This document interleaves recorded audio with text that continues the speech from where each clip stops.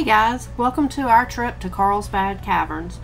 The paved entrance road is interesting, but it is 7 miles long, so we sped up this part just a little bit. Just wanted to give you an idea of how it looked.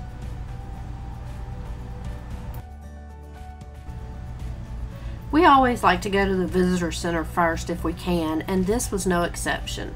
This is a great place to get all the information you need. There are two options for entering the caverns. One way is to take the elevator, which goes down 754 feet. The other option is to hike the natural entrance. All of this information is posted at the ticket desk. You will have to purchase self-guided tour reservations, also known as timed entry tickets, for $1 per ticket. These must be purchased online or by calling them prior to arrival. You will also have to pay a park entrance fee or present a valid National Park Pass upon arrival. You must still reserve an entry time beforehand. Check out recreation.gov or the National Park Service app for more information. We use that NPS app all the time.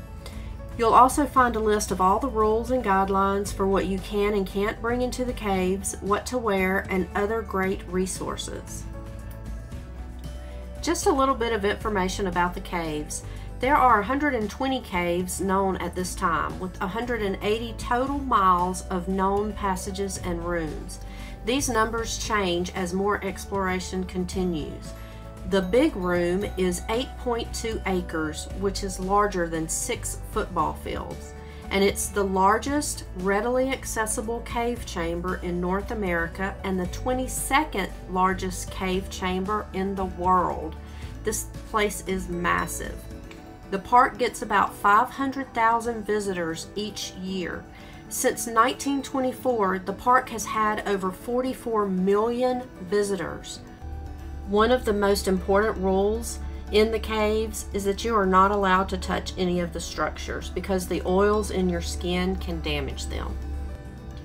Okay, back to the options for entering the caverns. It's a big decision, so make sure you give it some thought. I didn't have all the facts and waited until I got there to decide. We decided to hike in and take the elevator out. I'm glad we did it this way, but I'm out of shape and it was pretty grueling. We hiked the steep 1¼ mile paved trail, which leads into the spectacular 1¼ mile big room trail.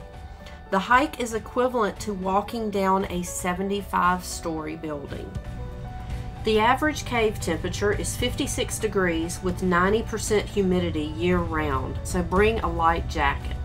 Also, you need to be aware that there is definitely an unusual smell, so be prepared. The GoPro doesn't work well in low light situations, so we used our cell phones to take photos. To help with perspective, we included some of the handrails in the photos.